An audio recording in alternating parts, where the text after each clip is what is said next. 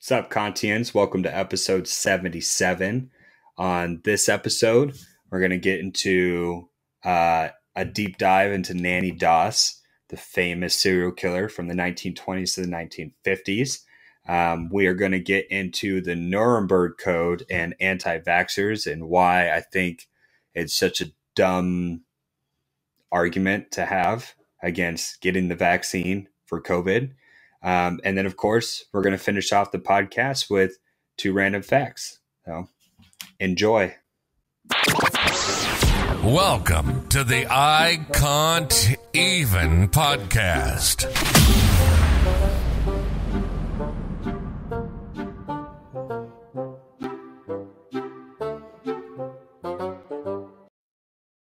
Nannie Doss. So let's get up in this bitch. Okay. So if you've never heard of Nannie Doss, she also goes by the Black Widow, the Giggling Granny, the Giggling Nanny, and was it the long lost lovers killer? Let's see. I think that's what it is. Let's see. Lonely Hearts Killer, and also Lady Bluebird. So Nannie Doss was a famous serial killer that was active between the 1920s and was caught and confessed in, I think, 1954, so the early 1950s. So for 30 years, this woman has been going around just basically killing anyone and everyone. Okay?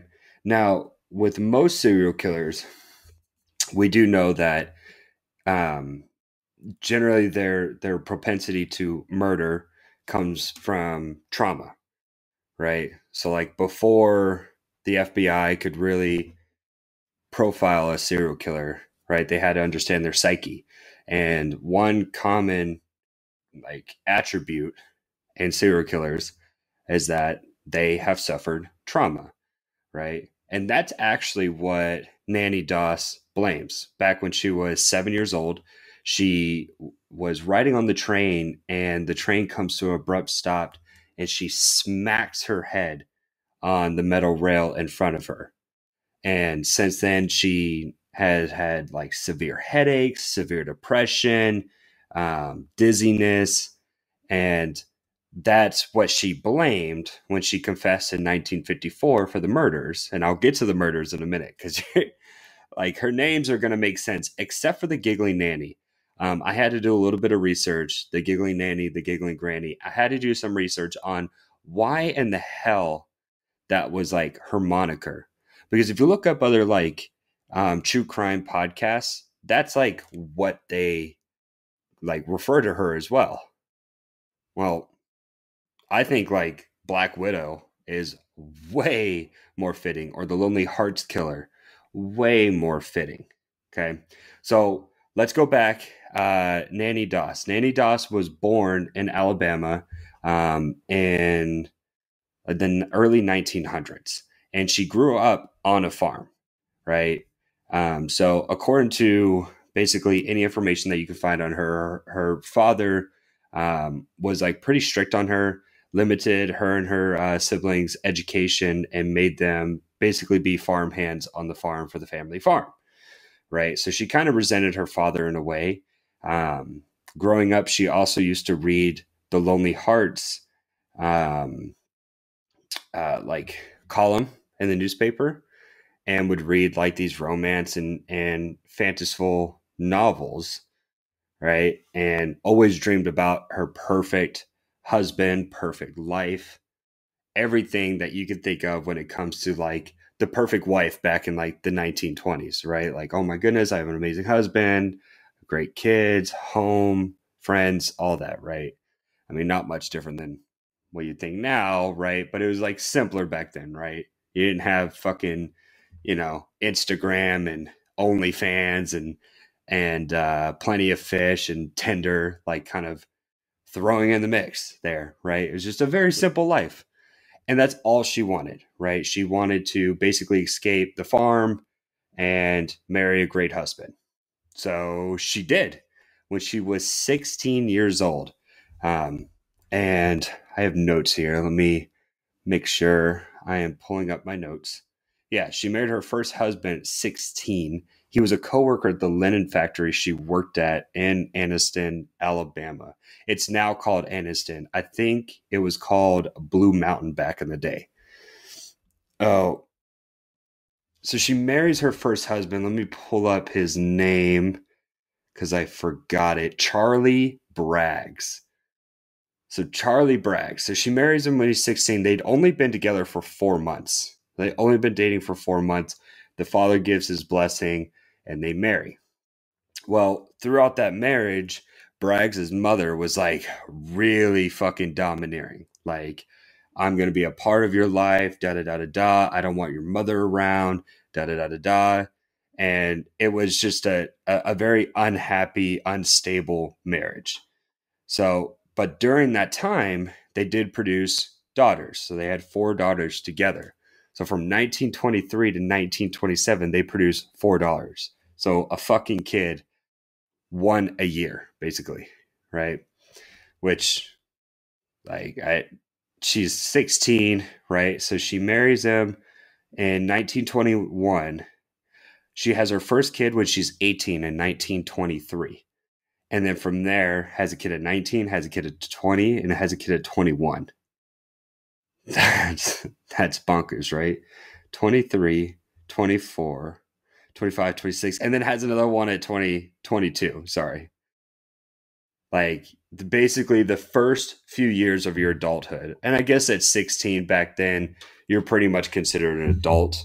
I mean, things were different now. Sorry, I thought my microphone was falling. If you're watching the video on YouTube, I like jerked up. I'm like, oh my God, my headphones or my microphone's falling. It wasn't. But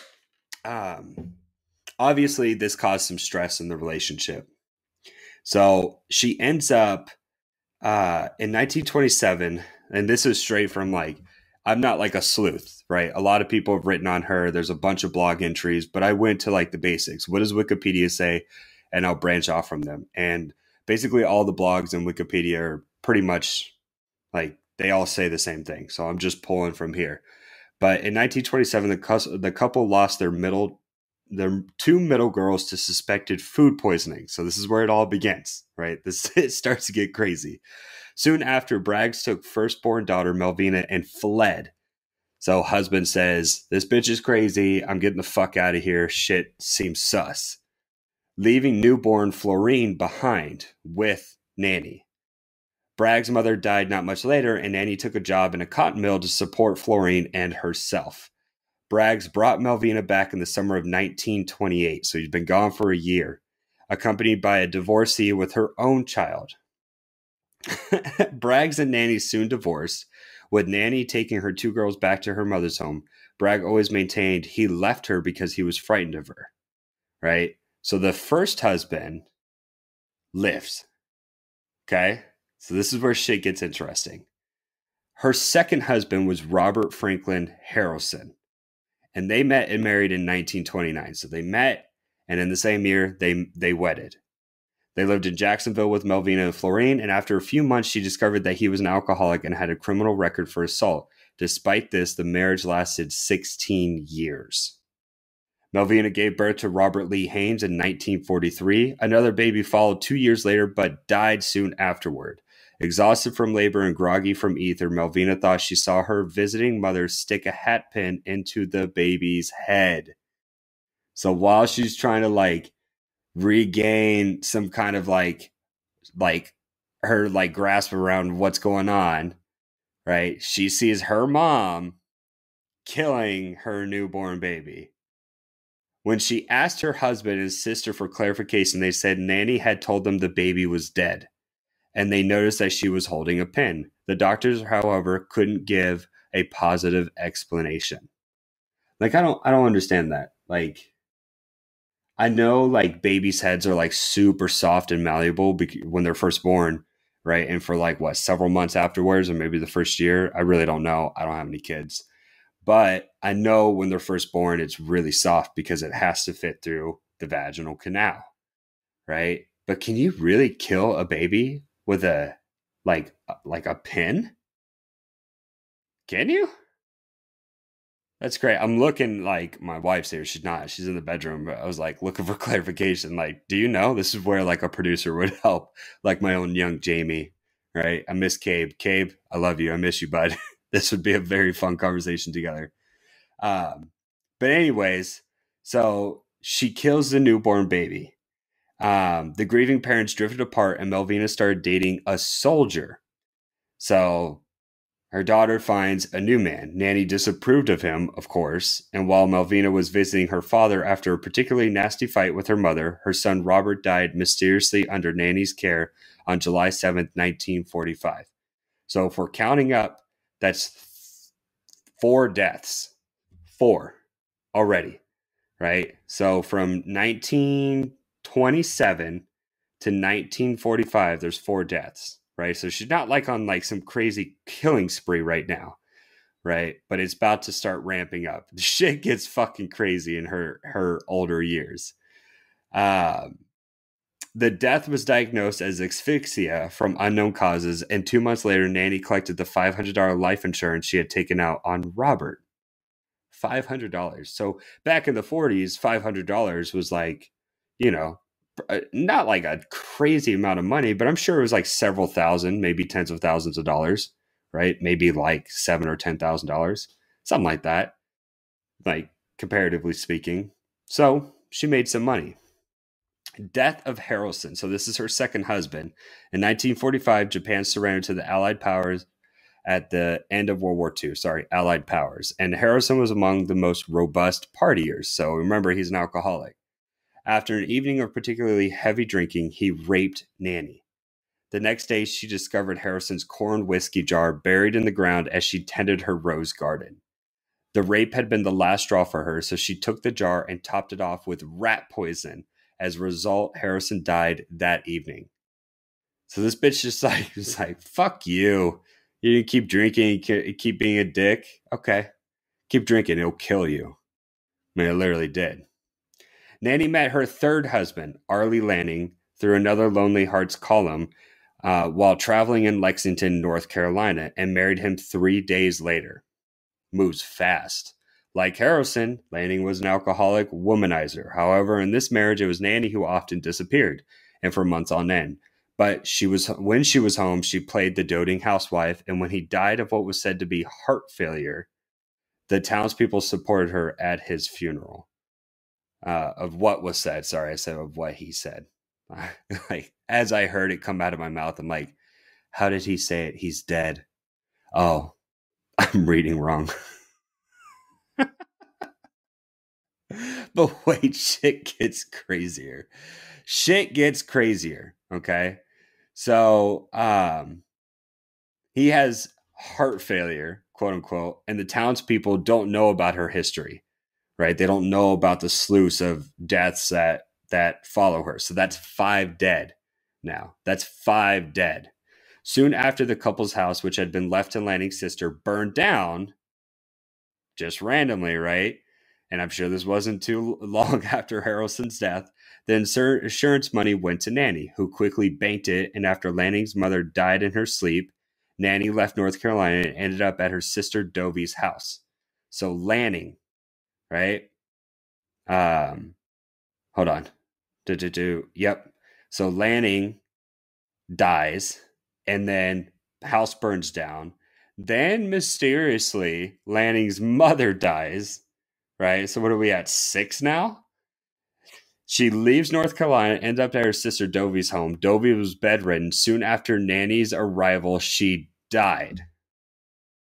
So she kills her own sister, right? I mean, suspectedly. And none of these articles that like I dove into lean into that, but it's kind of like, it's like look at the timing, right? She obviously killed these fucking people, right? It's just not a coincidence. Like when she's around, people just happen to be sick. No, she's fucking murdering these people, and they're her own family, right? It's not like strangers, right? These are family. So we're now at 7 deaths. Looking for yet another husband, because of course we go back to Nanny's like, paradise, her dreams of having the perfect husband, the perfect marriage, Nannie joined a dating service called the Diamond Circle Club, which I don't know why, but sounds so familiar. Like when I first read this last week, I was like, Diamond Circle Club. Like there's no way that still exists, right? The Diamond, I'm looking it up right now.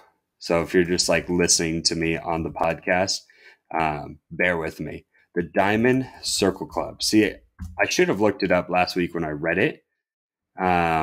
Each video contains individual rookie partnerships and teams who have achieved Diamond Circle Club at the Karate level. Oh, Realtor, Diamond Circle Awards, Diamond Circle Club. These all look like realtor shit now. So the dating service no longer exists if you were looking for it. So she joins that, and soon after joining the club, meets Richard L. Morton of Jamestown, North Carolina. They married in 1952 in Kansas. So they meet in North Carolina and marry in Kansas. He didn't have a drinking problem, but he was adulterous. So dude liked to get around. Before she poisoned him, she poisoned her mother, Louisa, in January 1953 when she came to live with them. And Morton died 3 months later on May 19th, 1953. So now if we're keeping track, that's 9 reported deaths surrounding her. Not like reported that she murdered them, but just surrounding Nannie Doss, right? Lady Bluebeard, the Black Widow. Nannie married Samuel Doss, so this is where she gets her name now, of Tulsa, Oklahoma in June 1953. So Morton dies in May 1953, and then a few months later marries Sam. You keeping up? That's bonkers. That's bonkers. Like she's just getting around. Now, we also got to do the math here, right? So she was born in, let me look it up. I think it was like 1905. Okay. 1905. So what? She's like 48 now in 1953? She's 48 years old and bitch is getting around, dude. She's getting around and just marrying, murdering, and moving on. And just like rinse and repeat. That's bonkers.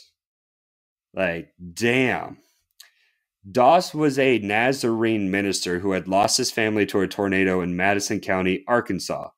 Anytime I see Arkansas, like first of all, until I moved to Texas, I completely forgot that Arkansas was like its own state. I know that sounds so ridiculous and stupid, but when you're like living in Alaska for most of your life, you kind of forget about like the lower 48s. I saw a meme on Facebook where it was like, what Alaskans think of the lower 48s? It was like basically like LA, New York, and I think that was it. And then Seattle, right? It's just like those are it. And that's not too far from the truth, at least from my perspective. It's like you kind of forget that like other states exist because Alaska is so all encompassing. But Arkansas, and every time I see the word Arkansas written out, I want to say Arkansas. And I know I'm not the only one. Anyways, Sam disapproved of the romance novels and stories that his wife adored, right? So this is very similar to her father. In September, Sam was admitted to the hospital with flu-like symptoms. Weird, right? The hospital diagnosed a severe digestive tract infection. So, must have been something he was eating. He was treated and released on October 5th. Samuel died 7 days later, so literally a week later on October 12th, 1954. So they were married not even a full year, right? A little over like maybe about a year and a few months. Yeah, June to October. Yeah. Sorry, I'm terrible at like calendar math. Nannie killed him that evening in her rush to collect the 2 life insurance policies she had taken out on him. So she was already planning this shit. And I think that's how she was kind of like funding her life, because you see that she's traveled a lot now, right? She was born in Alabama, right? She meets her first husband in Alabama. He survives, right? The first husband is the only one to survive. And I think it was like at that point where she's like, I'm going to start killing these motherfuckers, right? Oh, you're going to leave me? You're going to leave me? No, I'm going to kill you, right? So, Alabama, then Jacksonville, which I thought was in Florida, but it is in Florida, isn't it? I don't know. Where the fuck is Jacksonville? See, another thing. Jacksonville. I really don't know which one they're talking about. So, not the NFL. Jacksonville. Where is Jacksonville? Again, I'm looking up something. It's in Florida. Yeah. See, I knew that. Okay. Why do I doubt myself? So, let's do the math. We're at like 9 killings so far, right? So, Alabama is where she's born. That's where she meets her first husband. Then Jacksonville, Florida, right? So that's 2 states. Where's the other one? Death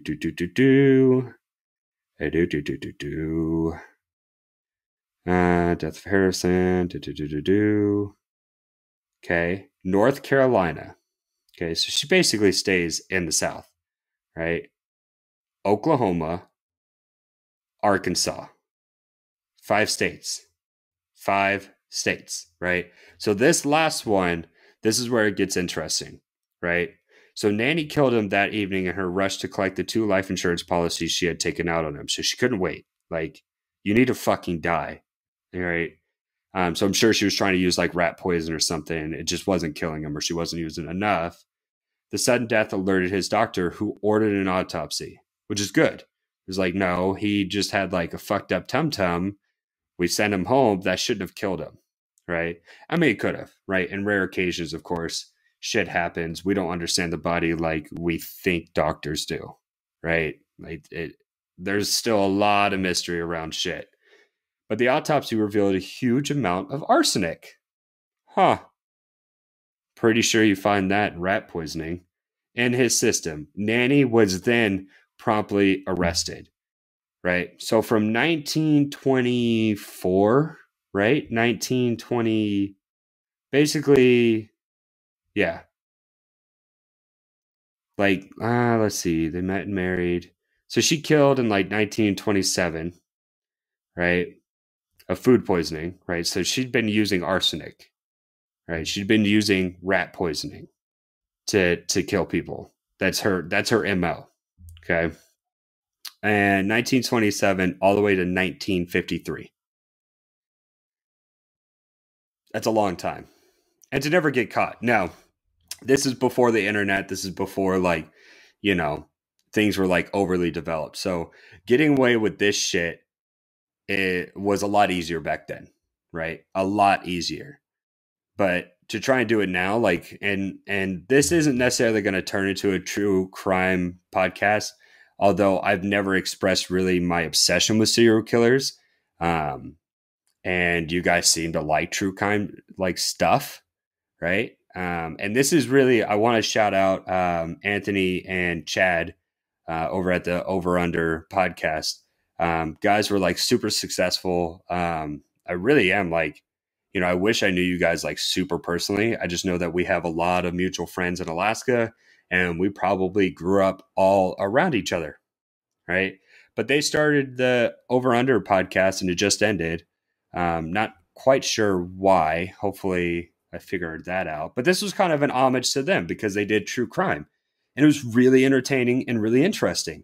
So I'm like, I haven't listened to all their podcasts because, since starting, I don't even know when. I don't even think it was a year ago. Maybe it was, right? Maybe a little over a year ago. But they're already at the like same amount of episodes that I'm on, right? Because they post like 3 times a week, 2 to 3 times a week, which is great, right?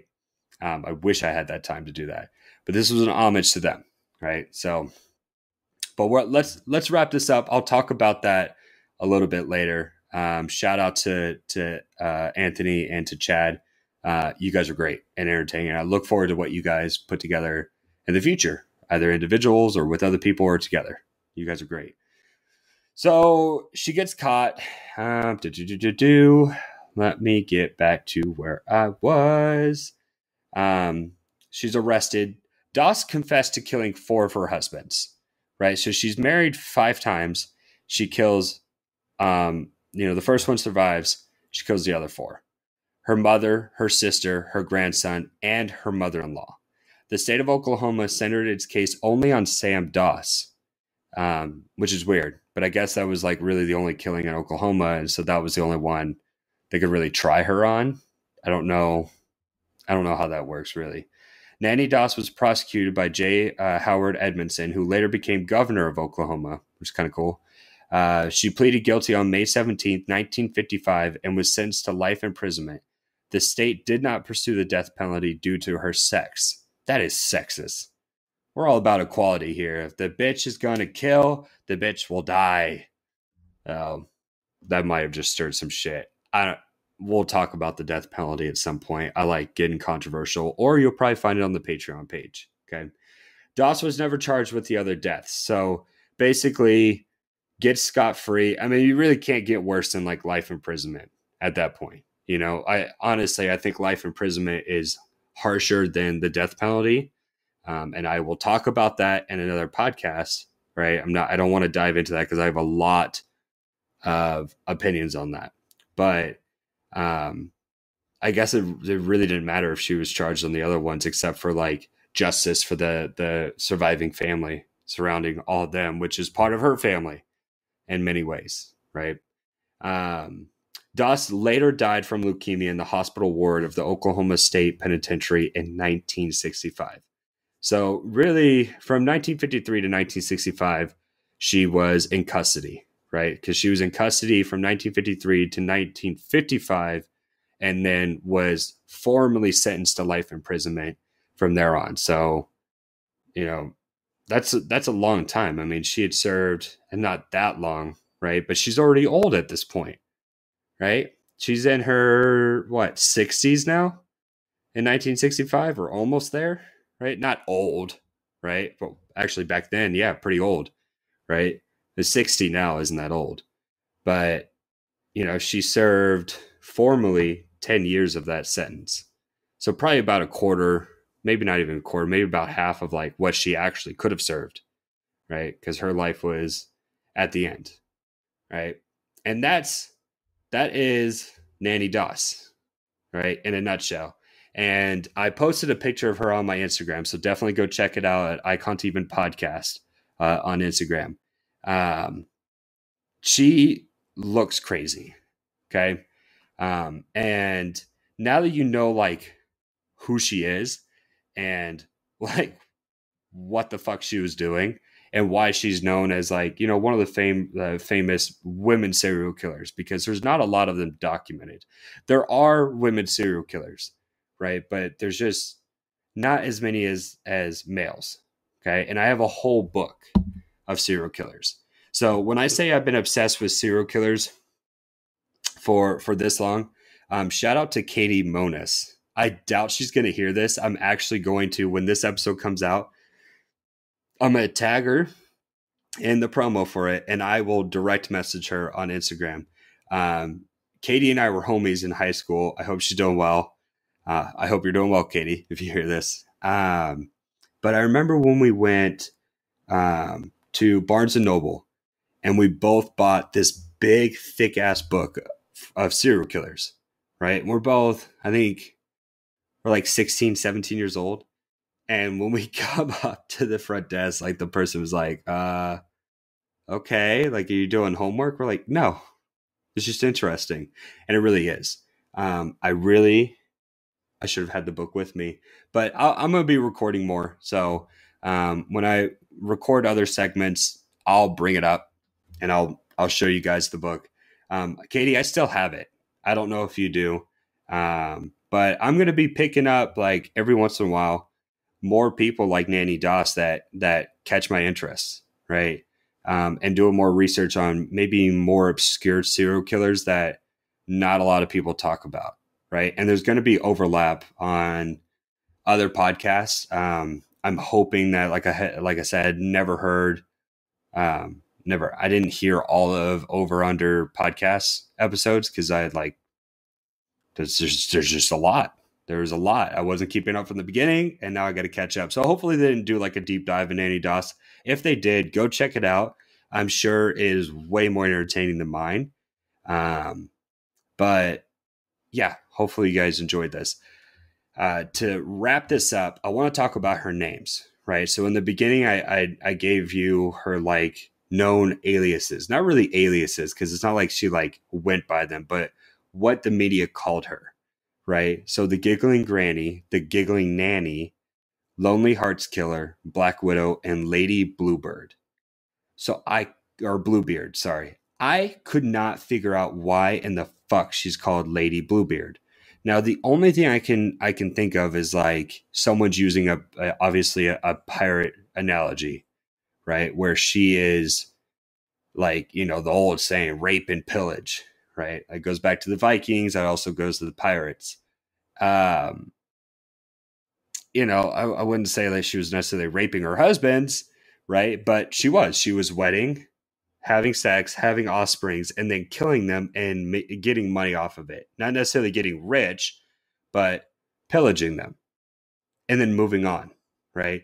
So that's the only like connection I can make with that. I couldn't find any information on why she's called Lady Bluebeard. And if you find information on it, because I didn't do like that deep of a dive, share it with me. I would love to hear why they called her that. But that's the only reason why I could think of that. Black Widow. Black Widow is obvious if you know what Black Widows do. So Black Widow, the spider, not the superhero, the spider, when the females are like, it's a matriarchy, the females dominate, right? And in most of the animal kingdom, that's the case, right? It's always a matriarchy. The women dominate. And Black Widow spiders, what they do is they attract their mates, their males, right? And the males are generally smaller, and they will mate. And as soon as she is inseminated, she will not let go of the male, right? So anytime a male Black Widow mates with a female Black Widow, they're going to die. A Black Widow will eat them to provide sustenance for the babies.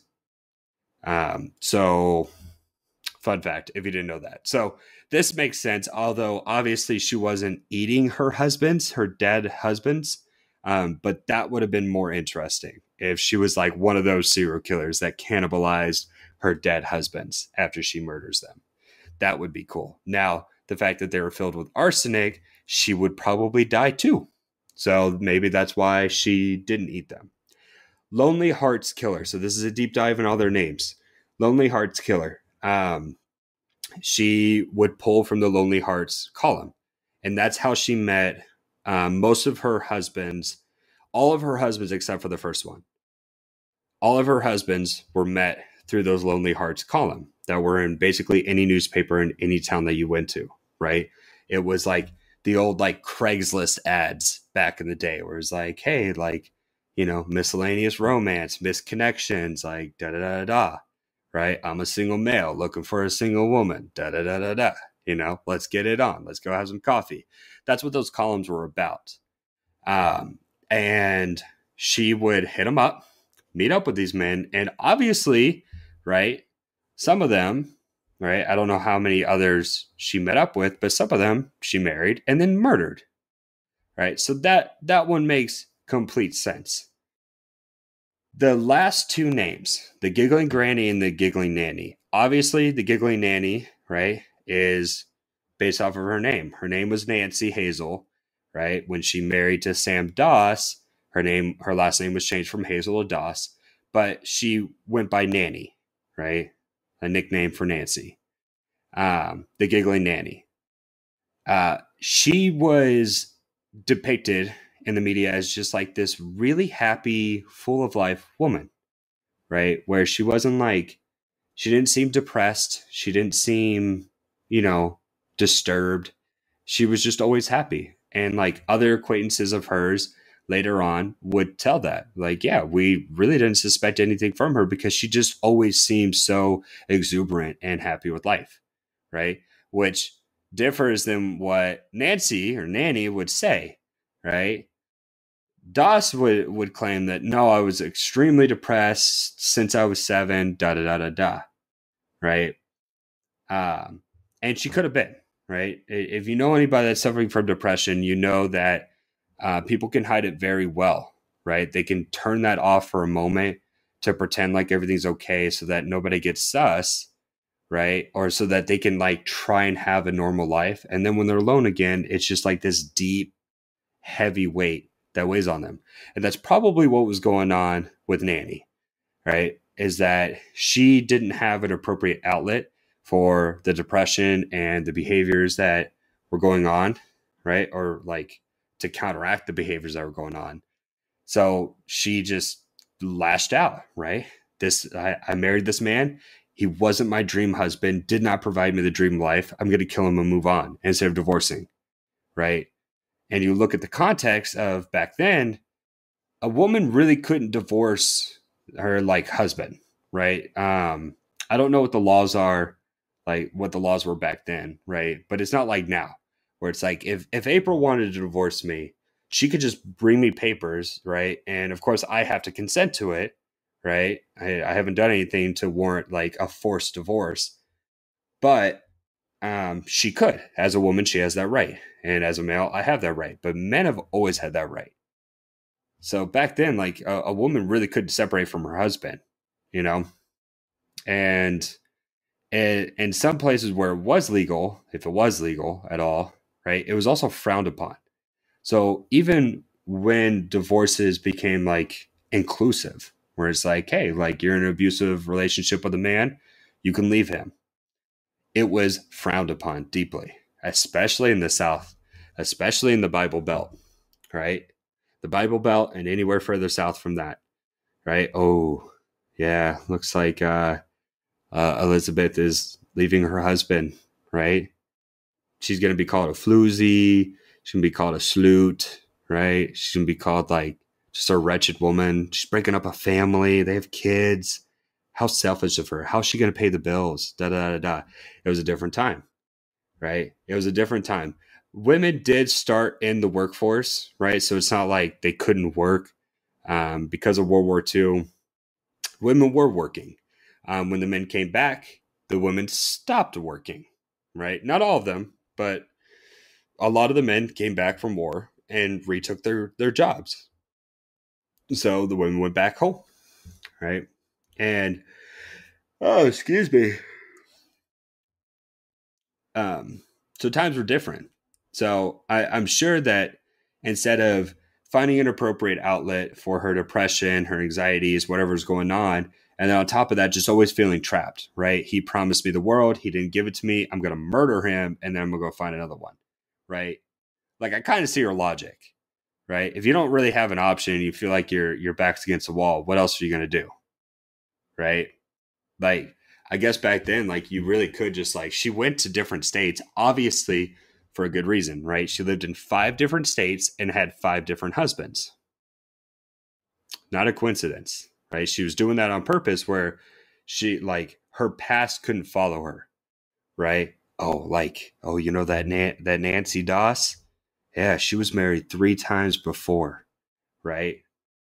Back then, she'd probably be considered damaged goods, right? And I don't want to hear anybody get on here and say, oh, Lakota's a misogynist, da da da da. Fuck you. It was back then, right? I obviously don't believe that. If you want to divorce your significant other and you have reasons to and you think you'll be happier, do it, right? Like, I fully support that, right?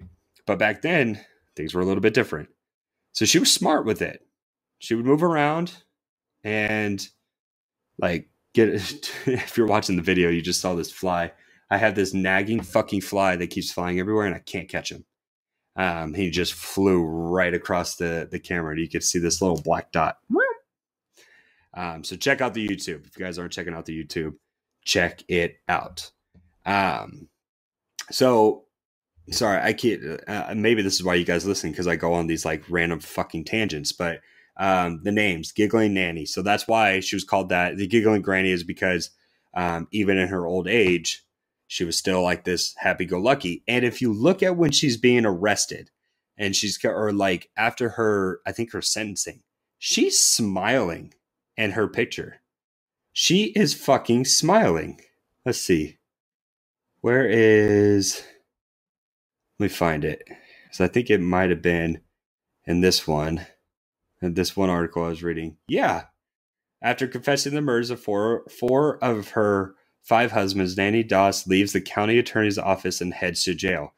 In that picture, right, that's caption for the picture, Nannie Doss is fucking smiling. That is menacing as fuck. That is menacing as fuck. Like, she did not care at all. At all. That is crazy. I mean, maybe she cared, but like, she put up a front, right? And that is like, you know, that's how you know someone's a little disturbed, right? That's like Joker disturbed. Like, I am fucked up in the brain. I just confessed to murdering my husband's and my, other family members. And I'm happy, right? Maybe it was deeper than that. Maybe it was like, finally I could find some peace, but that's disturbing. I will pop a link so you guys can see this, or maybe what I'll do is I'll share this. Let me take a screenshot of it. I will share this photo because this is fucking nuts. So if you want to see this photo, check it out on Instagram. It will be probably live by the time, because I'll use that as the promo. That's crazy. So anyways, that's Nannie Doss, aka Black Widow, Lonely Hearts Killer, Giggling Nannie, Giggling Granny, and for some reason, Lady Bluebeard. If you guys like this, I'm going to be talking about some other things, and I'm doing something a little different, but I want to wrap this segment up. I'm recording throughout the week, right? So today's Thursday. This episode is not coming out till Sunday, and I still haven't recorded intros or anything like that.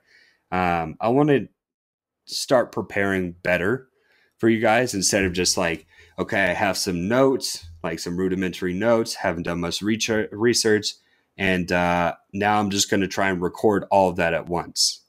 Well, I don't have the time for that. Like, I really well, let me rephrase that. I don't necessarily have the time to be so prepared that in one go, in 1 hour, hour and a half, I can just boom, right? And it's just me. So it's not like I can bounce it off of Cabe anymore. I can't bounce it off of anyone. Although I am having a special guest, hopefully next week. And I have to clarify that and hopefully put that in stone.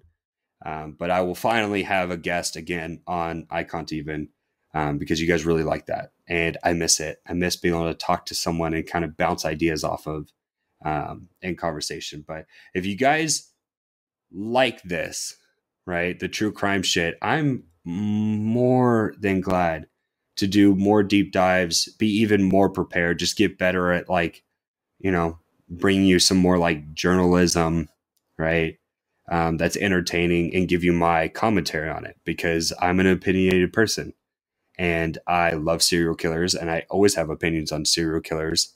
And if you guys want to hear more, let me know, right? Let me know on Instagram. Let me know on YouTube. Let me know on, my email, ikantevenmedia@gmail.com is down at the bottom of every description box now, right? It's not on the older ones, but it is now. So if you don't want to share on social media and you just want to hit me up, I'll read it, right? There's not many people emailing me, right, on that email. So I set it up for you guys. It's for you guys to reach out to me, personally. And then also, if you want to be a guest on the show, if you want to come on and talk about what your interests are or what you're doing or serial killers or whatever the hell is going on in your life, let me know, right? DM me on Instagram, email me, hit me up on Facebook, whatever it is. I would love to have more guests on. So this wraps up Nannie Doss. The Nuremberg Code. So for anti-vaxxers, especially right now, I think they've been using this argument for a while for basically any vaccinations, but for the COVID vaccinations, everyone, or not, I guess not everyone, because not everyone's familiar with, World War II and what happened afterward with the Nazis, which is where the Nuremberg Code came from. It spawned from the trials in Nuremberg. But I've been hearing this argument more and more lately. Like, oh, what they're doing to us, like mandating vaccinations and da da da da da, it's illegal. Like, no, not necessarily.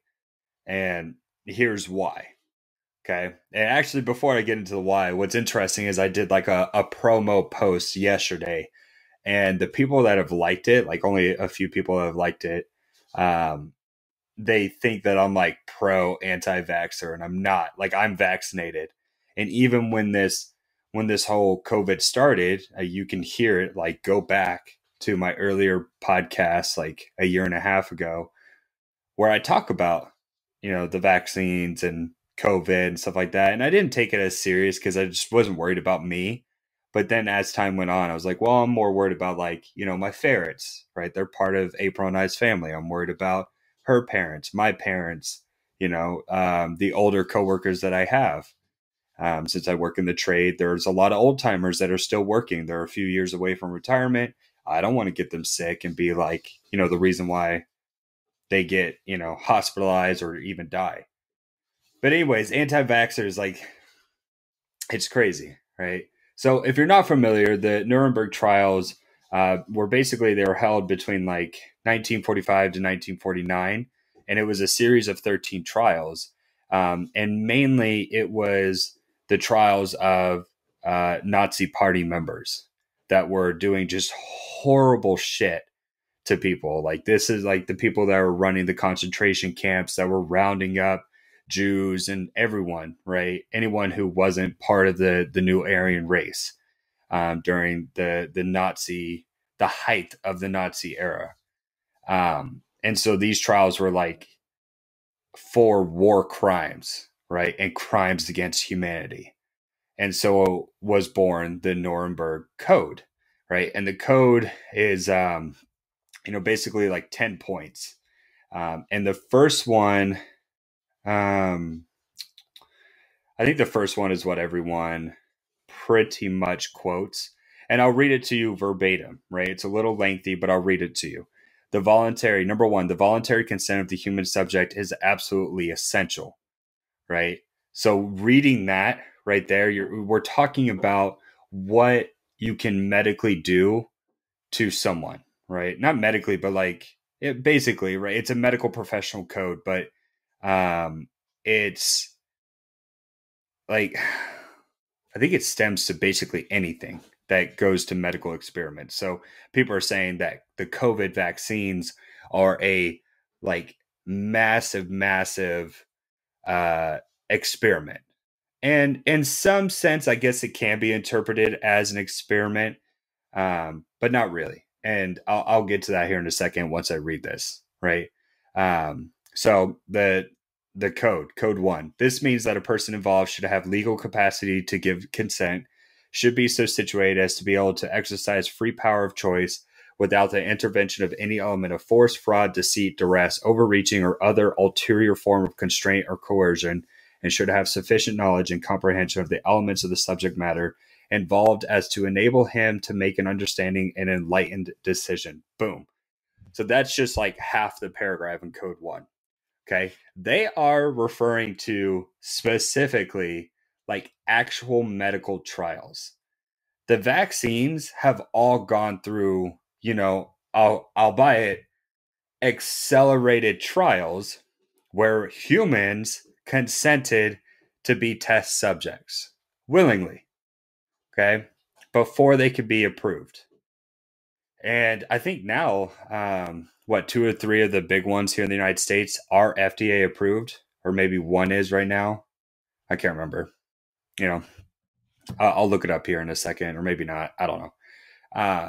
But like, that's a big deal, right? Because the Food and Drug Administration, once they stamp their approval on it, what they're saying is that the risks that are involved in this are very low and they're acceptable compared to the greater gain or the good that it would do for society as a whole, right?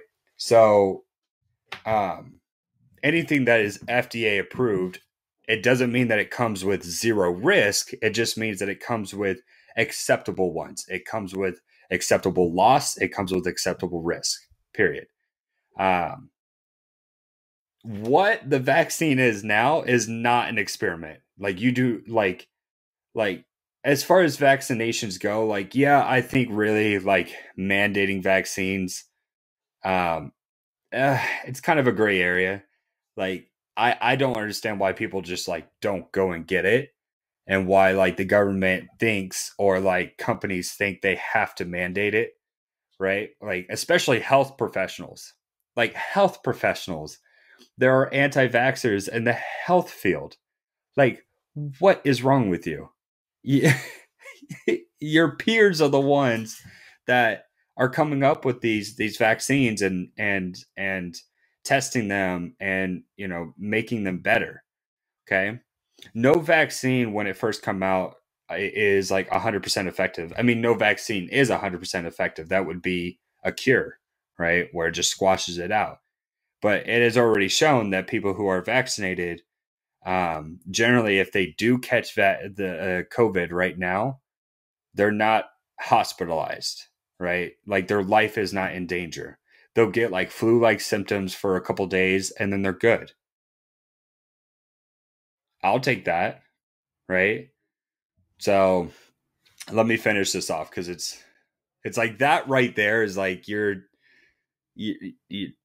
that's not what they're talking. They're talking about actual medical experiments. This is not an experiment anymore, right? You don't need to necessarily consent. So if the government does want to mandate it, I think legally they do have a right to do so, right? I mean, plain and simple. And if you don't want to get vaccinated, stay home. Stay home. And best of luck, I guess, right? This latter element requires that before the acceptance of an affirmative decision by the experimental subject, there should be made known to him the nature, duration, and purpose of the experiment, the method and means by which it is to be conducted, all inconveniences and hazards reasonably to be expected, and the effects upon his health or person which may possibly come from his participation in the experiment. The duty and responsibility for ascertaining the quality of the consent rests upon each individual who initiates, directs, or engages in the experiment. It is a personal duty and responsibility which may not be delegated to another with impunity. Why can I not say that word right now? Impunity. I wanted to add more damn it, I can't even talk right now. I just came home from the gym. I was like, you know what? I've been reading up on this. Let me get this recorded for you. Impunity.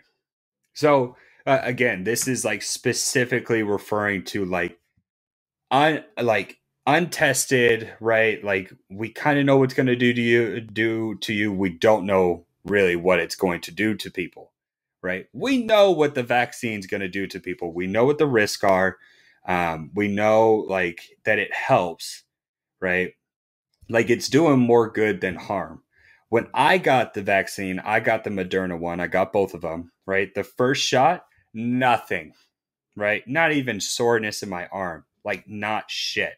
The second one laid me out. I'm not gonna lie about that. It laid me out. I got it on a Monday. Tuesday morning, I woke up like I was hit by a brick, like a train rather, like just sore as shit. Not really coughing or sneezing, just sore and lethargic, right? So I went to work and I told my boss, like, hey, I got vaccinated. This is my second shot. I don't feel that hot today, but I'm not running a fever. And I'm not coughing or sneezing. I'm just sore, right? And it was a miserable day. By 1:00, he sent me home. So I worked from 6:00 to 1:00. I was like, I can't do this anymore. And then Wednesday, I didn't go into work at all. I texted him at 5:00 in the morning. I was like, I've been up for an hour. I still feel like shit. I'm not coming in. He's like, good. Okay. And he's an anti-vaxxer, right? So I didn't go in, but then Thursday rolls around and it was like a complete 180. It was like nothing. Like the past 2 days never happened. Like I felt amazing. I actually felt better than I did Sunday, right before I even got the shot. So I don't know what that is, right? But my body was reacting to it. My body, like a lot of people, had some side effects, right? But I would rather take that than like be hospitalized for weeks or months on end or die, which I don't think I would die. Like I'm in like pretty decent health, a lot better than I was doing like 2 years ago.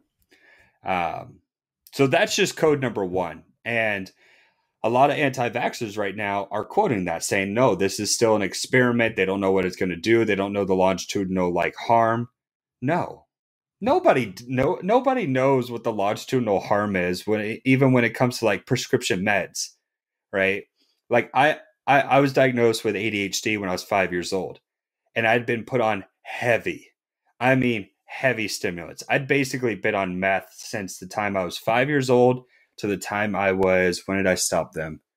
23, 24. So about 4 to 5 years ago is when I stopped taking ADHD pills, period. I stopped. And there's no doubt in my mind that because of that and because of other like behavior choices that I made, right, that affected my health. But I think even if I was just on those alone, right, my blood pressure is through the roof. Okay. Once I got off of them, I started gaining weight, right, because they were inhibiting my appetite. So like, there's no longitudinal data right now on the effects of ADHD and ADD meds, right? I'm sure those are going to be coming out where it's like, yeah, we've had, not test subjects, but, it was FDA approved. We knew what the risks were, but they didn't really know what the risks were if people are doing it for 2 or 3 or 4 decades, right? Like, that's some heavy shit. And that's just what it comes down to when we're talking about these innovations, right? When Adderall and Ritalin first came out, they're like, oh my God, there's finally a drug that can help these people, right? And I'm not going to lie, it helped me a lot, but it also just like fucked me up, right? And there was a little bit of abuse, especially when I was in college, where like I just wouldn't sleep because I had so much to do. I was working 3 jobs and I was a full-time student. So like I would be eating them like candy, which was bad, right? But it was so that I could stay concentrated on lack of sleep, right? So obviously that harmed my health. But that's with any of these. That's with any of this. But when it comes to vaccines, right? Look at the influenza vaccine, right? And I will always draw this comparison. COVID and the flu are very similar, right? When influenza spread throughout the world, right? Like the Spanish flu and shit like that, that was wiping out millions of people. And when the vaccinations started coming out, like that was helping people. And now, like, like I started getting the flu vaccine again, probably a couple years ago. And I like, even before then, like I didn't really like have a problem with the flu just because I'd been vaccinated so much and I was taking like decent care of myself, like decent. Right. But when I would get sick, which would happen like maybe once a year, maybe not even, right, I would get sick, like really sick. And then I started taking the vaccine again. Now I can't even tell you when's the last time I got the flu. Like I have no idea. I have no idea the last time I was like that sick for like a week, right? That's how it's going to be with COVID, right? Every year they're going to come out with a booster shot. Every year there's going to be a new strain or 2 or 3, right? What we're learning from COVID is that it's rapidly mutating, right? Like all viruses do, but this one's doing it at a rapid rate, right? So yes, they're going to have to come up with like innovative shit. That's just how it is. That's how this all goes. It's not a perfect system, right? But wouldn't you rather do something that that could help you versus doing nothing that will harm you. Like the people that I hear that are anti-vaxxers, it's not like they're healthy people. Like, my coworkers, and they know who they are, the people that are like shitting on this, they are not healthy at all. They are the people that if they caught COVID, they would be fucked. Period. Right? So it's interesting. Not all anti-vaxxers are like that, though. There are some that are like, no, like just be healthy, eat healthy food, get your micronutrients in, and like exercise and all that, and you'll be good. And that's probably true.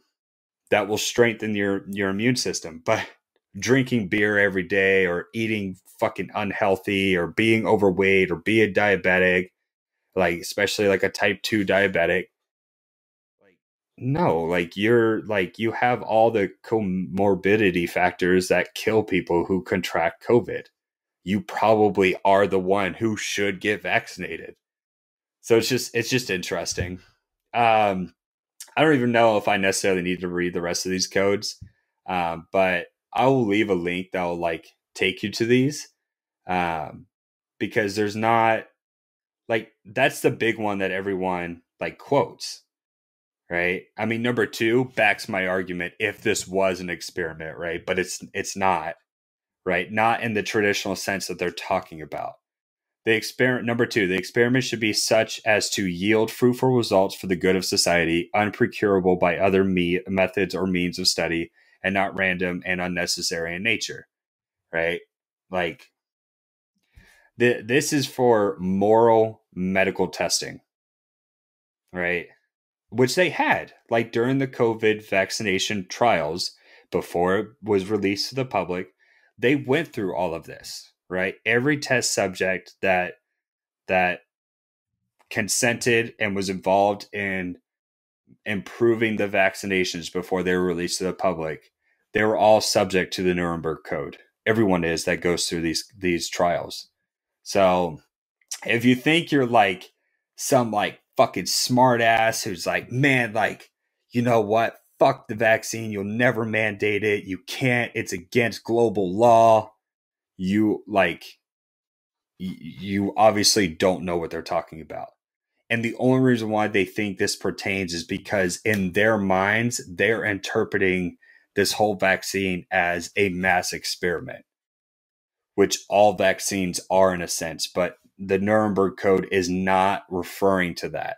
It's referring to very specific, hey, we are doing a medical trial that has not been tested before. These vaccines have been tested. We do know the effects. No, we don't know the long-term effects. We never do. We never do. And that is a little short-sighted, right? And you're kind of hedging your bet that like, by me doing this, I'm doing some good for myself and for others, right? And you're hoping that the scientists that were involved got everything right. But that doesn't always happen, right? That doesn't always happen. So we'll see. But in the end, if you guys are using the Nuremberg Code, right? Like there was one guy, he was going to like his local Walgreens or Walmart or something like that, like their clinic. He was like, I'm going them. I have the printed out Nuremberg Code. I'm taking these fuckers to jail. And it's like, no, you're not. Like, you're just being an asshole. That's it. And like, trust me, like I hate this. Like Washington and Oregon went back to a mask mandate. And I don't even know till when. I think it's till like January or something like that. Like it sucks. It sucks working in the trades wearing a mask when you're like framing or hanging drywall, lifting heavy shit, walking up and down stairs with heavy shit. Like it's not fun, right? But we have to do it, right? Like it's just they're trying to like get this shit under control before they have to shut everything down again, right? And it doesn't mean if everyone's vaccinated, everyone's good. Like there's still risk, right? Really, what everyone should be doing is eat less food, right? Eat better food, exercise 3 to 4 times a week, right? Get your sun and get your vitamins. If they would just do that, right, we wouldn't be in such a like fucked up situation, right? We wouldn't be in such a situation where it's like, oh my God, like we have to close everything down again, right? The economy's going to tank again. People are going to lose their lives. People are going to lose their well-being, right? Their houses, their security, everything, right? So moral of the story, if you're using the Nuremberg code, if you're not exercising, eating right, like the perfect health specimen, you probably just should stop because it doesn't pertain to this and just live better. If you're not going to get vaccinated, do that at least, right? Like if you're not going to be vaccinated, do that. But at the same time, too, if they do mandate it, right, and you're trying to use this as an argument, it's not going to work. It's just not, right? They've already gone through the protocols. Now it's FDA approved on one of them, if not all of them by now. So that's it. So if you liked the post that I posted yesterday, and if you haven't seen it, go check it out at IKANTEVENPODCAST on Instagram. It's on the Facebook page as well. Go ahead, like it. For those that liked it, that are anti-vaxxers, once you hear this, you're probably not going to like it so much. So that's what it is.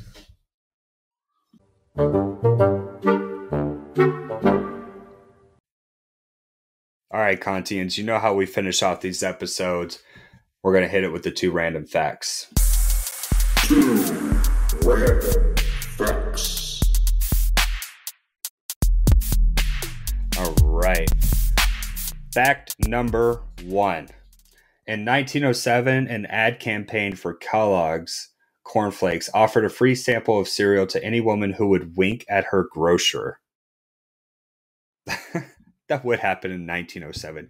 That could not happen now, right? Because people would take that shit too seriously. Like, oh, like you're gonna give us a free sample because we'll wink. That how misogynistic is that?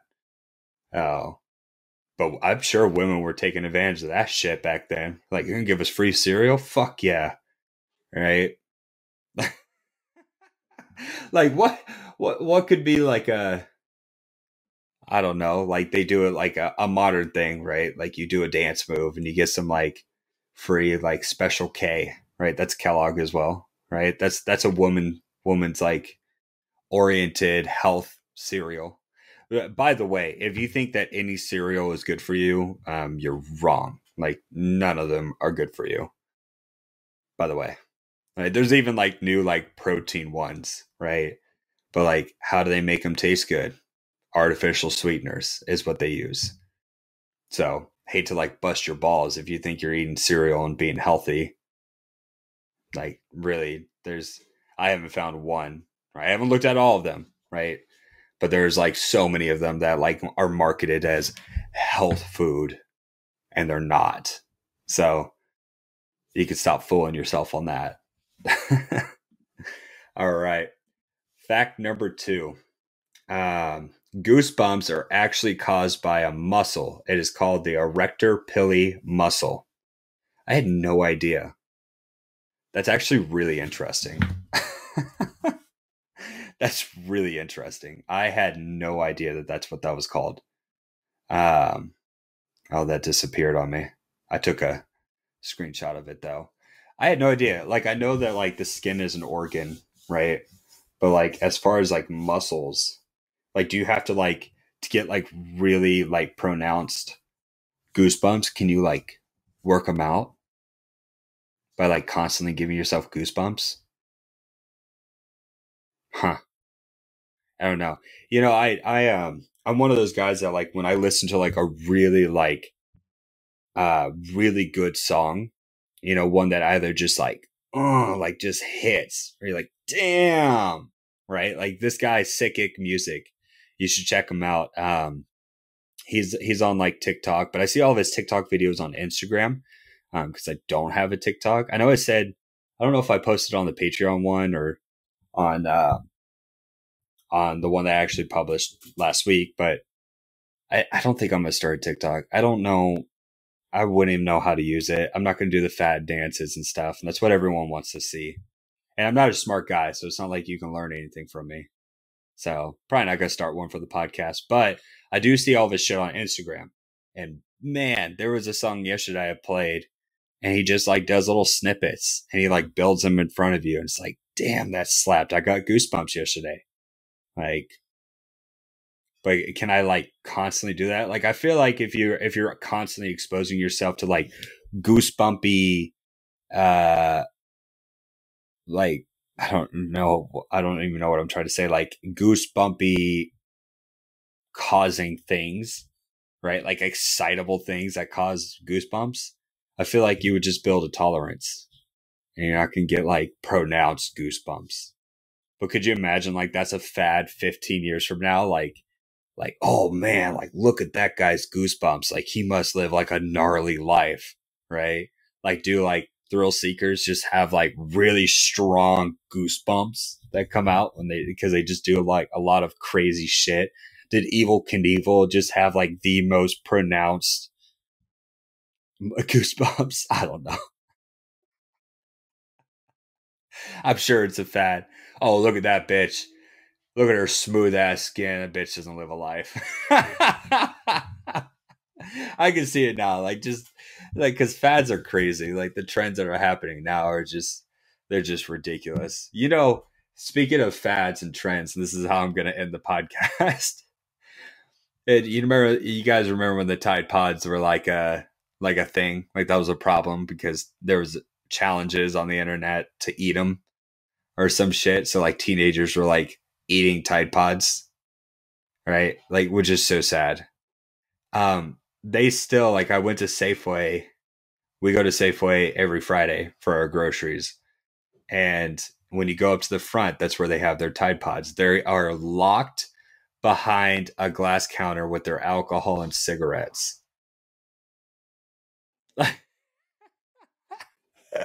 I never thought I would live in a society where your laundry detergent is locked behind the cabinet where alcohol and cigarettes are locked behind. Like, do you have to be 18 now to buy Tide? Like, that's mind blowing. So, anyway, guys, thank you so much for listening. I'm gonna sign off of here. Please go check out if you want to like actually stay up to date on everything. The easiest way to do that is go to IKANTEVEN.com. That's IKANTEVEN.com. All right. I post the YouTube link to it. I post like videos that aren't on YouTube. You can get to my Patreon. You can get to my Instagram, the Facebook. What else do I have on there? Oh, basically all the major platforms that IKANTEVEN's on, like Breaker, Apple Podcasts, Spotify, Google Podcasts. Like all you have to do is just click the button. That's it. And it'll take you to it. So, or you can listen to it on Spotify on the website or watch the YouTube video on the website. So either one, right? So be sure to check out IKANTEVEN.com. You can get to the Instagram and everything there too, but make sure that you're following and you have it like favorited, right? Like favorite IKANTEVEN, especially on Facebook. If it's not favorited, you're not going to ever see my posts. Like no one ever sees my posts on Facebook, right? Because I don't pay for ads very often. But do that.